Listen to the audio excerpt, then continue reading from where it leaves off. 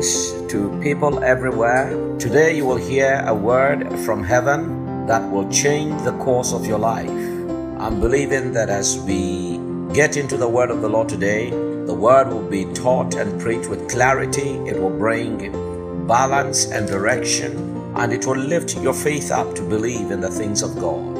We believe that as you keep listening, the power of God will come upon you and meet your need.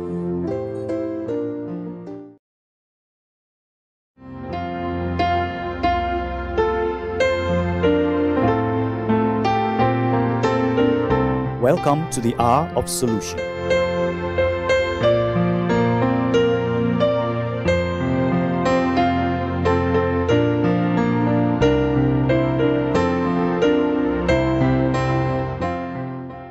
But the enemy kept Jesus silent from 12 to 30. That means for a period of 18 years, the star went dim until prayer was lifted up. Say, until prayer was lifted up. Prayer will cause you to come out of the woodworks. Prayer will cause you to come out of the place of seclusion. Prayer will cause you to come out of the place of dimness. It doesn't matter what title you carry.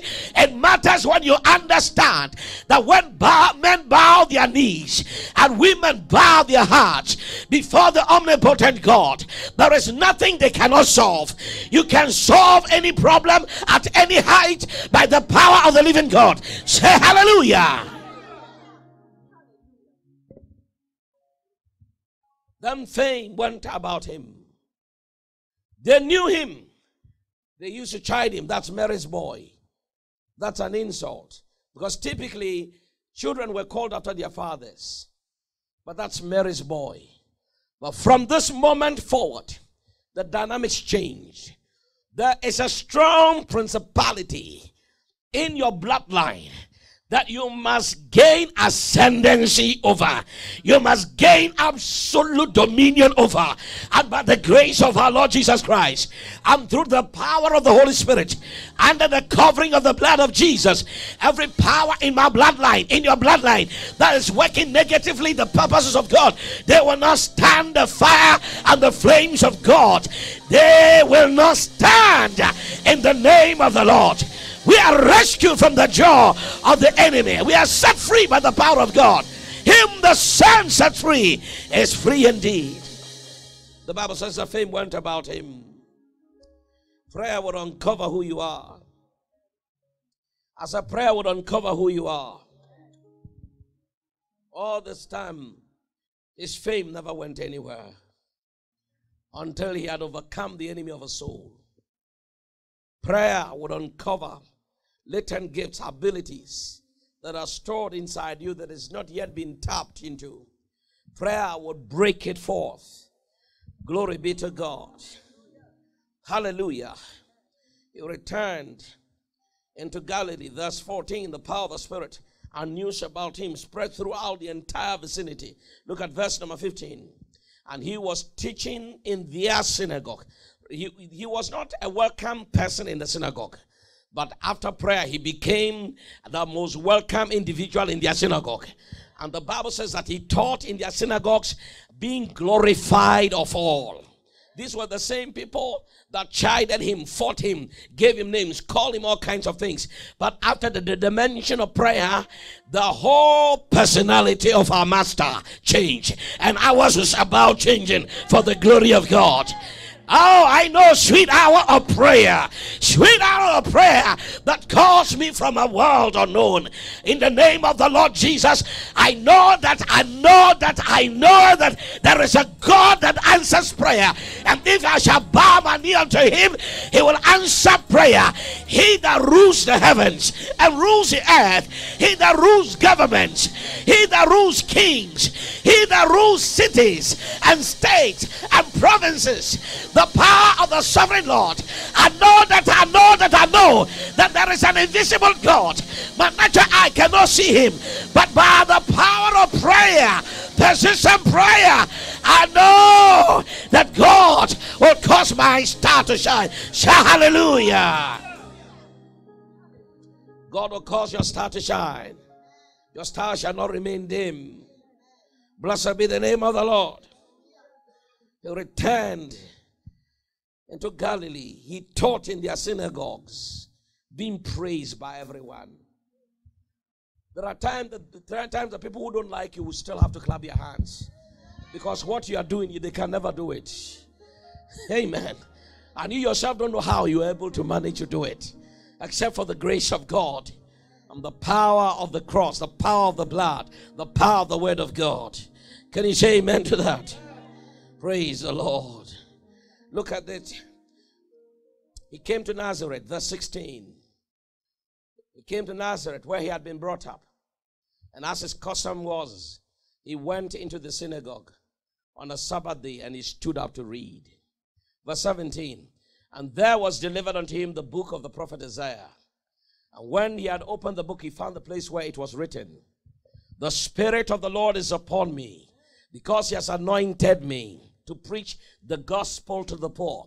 He has sent me to heal the brokenhearted, to preach deliverance to the captives, the recovering of... This is all by reason of the fact that he has prayed and broken through. Amen. Praise God.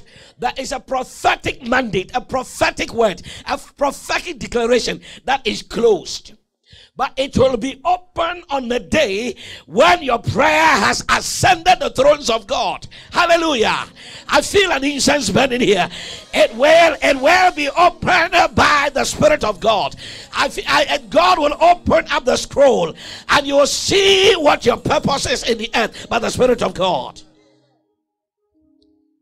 And it says, the Spirit of the Lord is upon me. He has anointed me to preach the gospel to the poor. He sent me to heal the brokenhearted, to preach deliverance to the captives, the recovering of sight to the blind, to set at liberty them that are bruised, and to preach the acceptable year of the Lord. All of this he's still reading. And he closed the book. Say he closed the book.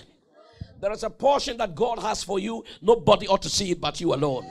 There is a promise that God has for you, and he is the Alpha and the Omega in it. God will allow you to open that chapter, and he will not let the enemy see the chapter. He will let you close it in the name of the Lord. What is for you is for you in the name of Jesus. What is for you is for you. It will not be taken by another in the name of Jesus. He opened the book and he closed the book. Then he gave it to the minister and sat down. Don't browse about. He sat down. When your work is finished, you sit down. I said, when your work is finished, you sit down. Jesus right now is the ever-seated master in the heavenlies because his work is finished. He sat down. And the eyes of all of them, say the eyes of all of them, in the synagogue was fastened on him. Verse 21.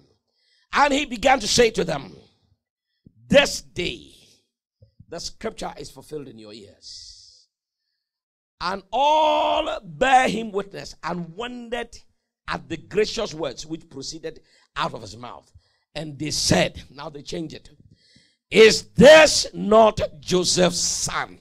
Hey, the day of recognition shall come. When you learn to tap into prayer, I said the day of proper recognition shall come. They won't say that, is that not Mary's boy?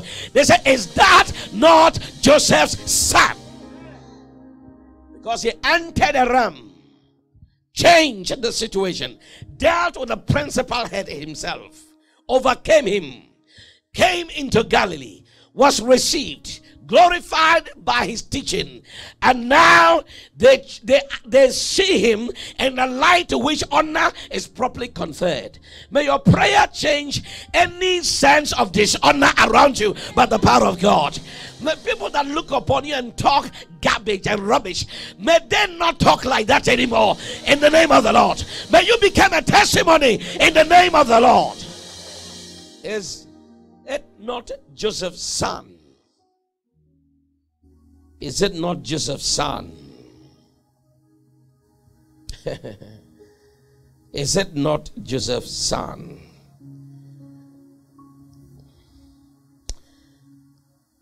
Come to Luke chapter number 9. The place of prayer changes you. The place of prayer does what? Say, it will change me. And look at verse number 28 onwards. From verse number 28 onwards. This time he had spoken to them about his death and all of that. And now listen to what he says. This is a transfiguration. About 8 days after this conversation, he took along Peter, John, and James and went up on a mountain to pray. Verse 29 in the King James says, and as he prayed, say as he prayed. Not before, but as he prayed. The fashion of his countenance was altered. I want you to know that. That's very important. His countenance was changed as he prayed. His countenance was changed as he prayed. What they saw him as before they took the journey up to go to pray was not the same person they were looking at now. His countenance changed. His countenance changed. That means that prayer has a way of changing you. His countenance changed. Now, secondly, the Bible says his raiment also changed. It was white and glistering. His raiment also changed. His countenance changed and his clothing changed. His countenance changed and his clothing changed. So it means that prayer produces change. God will not change my countenance and change my clothing and not change my situation. Amen. Glory to God. I wish you would shout amen on that one. Because your clothing and your face is not as important as a mountain that faces you. And God knows that if he can change your face and can change your raiment, he sure can change your trouble. Amen. Glory to God. If God can change me through the moment of prayer, that as I pray, there is a transfiguring, there is a change, there is an altering, there is a divine performance of the grace of God, of the power of God, that God is changing my surrounding, my face is changing, what I'm wearing is changing. It means that everything that is within my accommodation has to change. Hallelujah. From inside me, there's got to be a change. Because when people pray, the presence of God comes down to where they are. And God does not just change the face. God does not change the raiment. God also changes you. And thanks be unto God that when he makes our faces radiant and makes our clothes white and glistering, he also causes our mountains to become leveled by his spirit and by his power. Thanks be unto God who has given us the victory in the name of Jesus. We have the victory. Oh, beloved, we have the victory in the name of Jesus. We have the victory. Shout hallelujah. So here his countenance changed. His raiment, his clothing changed. And there is revelation of some information that you'll never receive until you pray. For the scripture has said, as he prayed. As he prayed. Look at verse number 30. And behold, there talked with him two men, which were Moses and Elijah. Now, these men were standing behind the curtain. But prayer unveils what is beyond the curtain.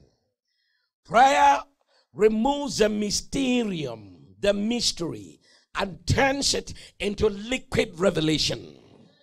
When you learn to pray and intensely pray, you'll remove mystery surrounding you and you come into pure understanding revelation. You will come into your timeline where you can understand things better because you communed with the divine one. Here stood Moses, a replica of power. Say power. And here stood Elijah, a replica of the prophetic oil. Say the prophetic oil. When power and the prophetic oil are in session, ignorance is banished, unfruitfulness is banished. Amen. Smallness are banished. Praise God. Hallelujah. They are all banished because these are the two olives branch that feed the nations of the earth. Hallelujah. The anointing of Moses and the anointing of Elias. Elijah, hallelujah, glory be to God. These are the two personalities that were hidden behind the veil. But it was as he prayed with them, those he took with them, then they saw behind and saw beyond the veil. They saw that these men were. There is a power and a realm you will never see until you tap into prayer. When you tap into prayer, power shall come and prophetic voices shall come from the throne of God. Power shall come. I feel the helper tonight. Power shall come. The power of the Lord shall come, and the voice of the Lord shall come. The power of the Lord shall come. Yea, the voice of Jehovah shall come. Now let's read further. And there appeared, verse 31, who appeared in glory. They appeared in glory and spake of his disease, which he would accomplish at Jerusalem, giving him what shall come in front of him. You must know what is ahead of you. Amen. If you learn to pray, you will not be running after any prophet or any big man of God, whatever big means. But you will tap into God yourself. You don't like this kind of, I know you don't like this kind of preaching, but that's all right. You will tap into God yourself. Here I educate you to stand on your feet, that you can stand as a soldier of Jesus Christ. You can stand, haven't done all to stand and see the good of God. That you can stand in trials, stand through testings, stand whether there is a pastor here or not. You can stand and pray until your change shall come. Amen. Hallelujah. The God of the pastor is your God. So you are not going through all kinds of modalities to get to God. There is only one mediator between God and man. Can I tell you his name? His name is Jesus Christ. Hallelujah. Amen. Oh, glory be to God. Praise his name. We're going to really pray tonight when I'm done with this one. It says, who appeared in glory and spake of his disease, what shall happen to him in Jerusalem. Verse number 32. We're in Luke chapter 9. But Peter and they that were with him were heavy with sleep. That's what I was dealing with yesterday. They were heavy with sleep. When you have not understood your mandate, you will sleep when divine edict being declared passes you by. I'll explain. Divine secrets are highly treasured assets. Discovering the secret will make you a star. If you don't discover it, it will make you a captive one. Peter was with him. Can you imagine? You are in the face of power. You are in the face of prophetic might. You are in the face of the glory. The Bible says their eyes were heavy with. The enemy is bad. Though. Satan knows if I can cause them to sleep, they can miss their hour of visitation. Do you know why when they descended, the first temptation that came to Peter was that as soon as Jesus told them what the prophets have told him, that you in Jerusalem, there is coming death ahead of you. And when Jesus announced it, when they heard, they should have heard what was said. When, amen, glory to God. Peter took him aside and rebuked him. If your eyes are deep, the sleep is falling on your eyes, how would you know when God is speaking? It says his eyes were heavy with sleep. And when they were awake, they saw his glory. Say they saw his glory. What concerns you does not concern another person. So don't toy and play with your life just like another person would of theirs. My mandate and mission require a certain level of concentration. Now, so somebody, they can do anything and get about with it. But what God has given to me to cherish and to carry requires a certain level of altitude, a certain level of concentration, a certain, amen, praise God. For some people, they can sing. For some people, they can preach. For some people, they can teach. But I am required to hit a certain level. Say a certain level. You thought you were exempted. You're also required. You are equally required. Amen. No plane flies in through the clouds on flying on 12,000 feet from here to Ghana. It will be a problem. I said it will be a big problem. They rise up to 30,000 feet above sea level. And they fly. And sometimes when they are crossing the Atlantic, they go up all the way to 38, sometimes even to 40,000 feet. Because the higher you go, the thinner the air. The higher you go, the thinner the resistance. I like that, Holy Ghost. The higher you go, the much easier it is for you to cruise. Hallelujah. Praise God. The higher you go. But when you are playing with 12,000 and 15,000, you hit turbulence because the pocket is heavy. But rise above the limits, child of God.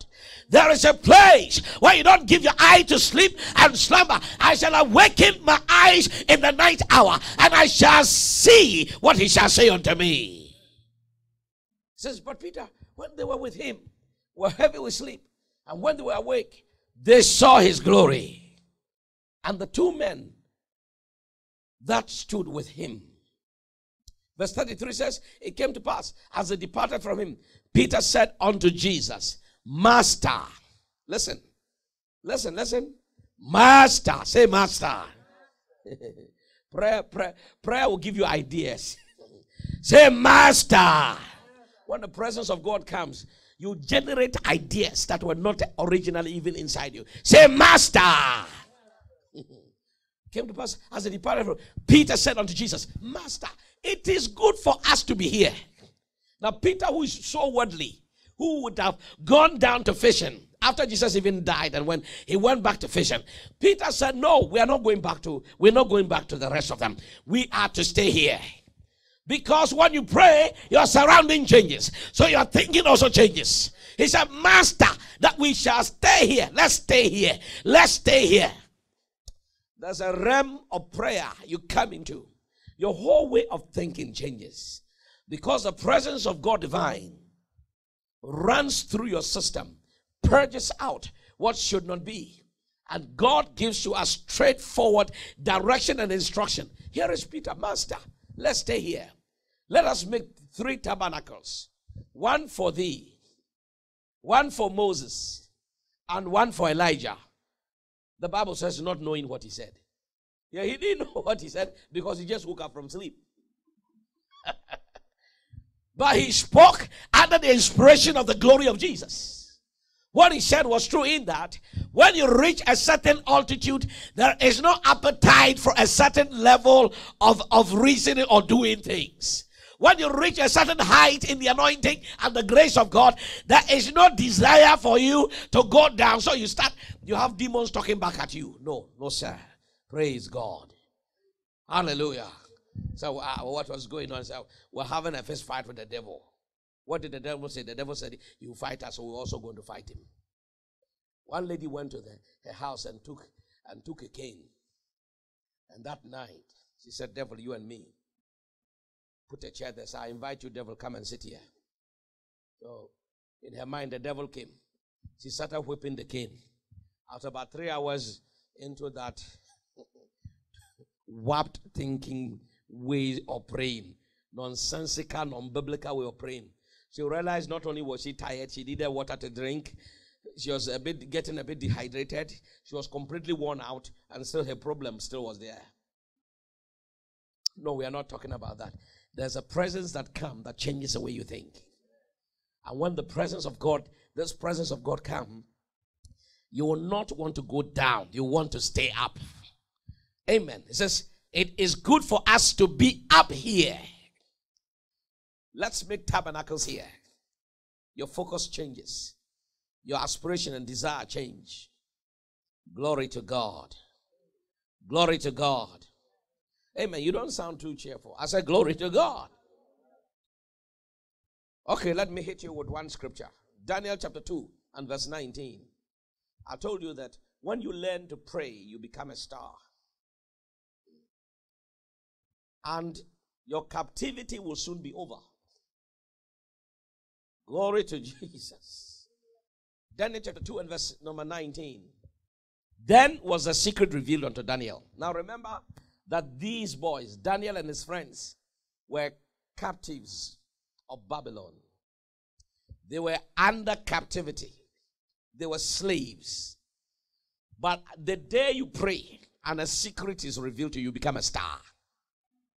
Then was the secret revealed unto Daniel in a night vision. Then Daniel blessed the God of heaven. Now, by this, he was invited by the king. Glory to God. I said he was invited. What the story was, so the Bible says that he called his friend and says, let us beseech God for his mercy and for his grace. So it's not that I have a gift, but I have a God. Amen. There is a difference. Not I have a gift, but I have a God. Who knows the secret of every man's heart. And the Bible said, then Daniel blessed the God of heaven. God will let your star shine like Daniel. You will not remain a captive forever. You are going to become a captain by the power of the living God. Captains rule. Captains command. But captives are silent.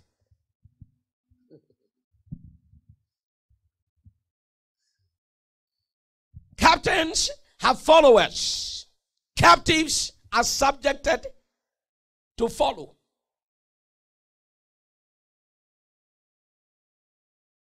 May God let your star shine. May the power of prayer unveil the hidden, mysterious, latent gift in you by the power of the Holy Ghost. And may you be open up to the divine reality that God is in you and for you, and will do mighty things in the name of Jesus Christ for you and through you, through this community, for the glory of God in the name of Jesus. Then Daniel blessed the God of heaven. We are also going to lift our voices tonight to bless the God of heaven, who answered prayer, who shows visions in the night. We shall yet lift our voices to him and bless the God of heaven. Hallelujah. Let's lift our voices. Glory, glory, glory. Glory, hallelujah. Barabaton de lebosha. Jebataka setelebosh. Randelebos ikete. Zebadelebosha tete. Nakradebo shante kate. Rabadeka sotareba. Imandeba shanta. Okataba shante lebos. Rateko sotorebos. Lipatarebo santelia. Ligratebo sakatos. Ilemranterebo santea. Iprakesota. Eka. Ilebransos. Ikandebosha. Masendebekota. Then when their faces radiant, because they prayed to the Most High. Lift your voice and praise him. Your face shall become radiant. In the name of Jesus. Then our faces were made radiant. Our faces shall shine in the name of Jesus. Victory belongs to Jesus. Victory belongs to Jesus. Victory belongs to Jesus. Victory belongs to Jesus. Hallelujah. This has been the television broadcast series of the Fresh Fire Worldwide Ministries. Fresh Fire Worldwide Ministries, bringing salvation, healing, and deliverance.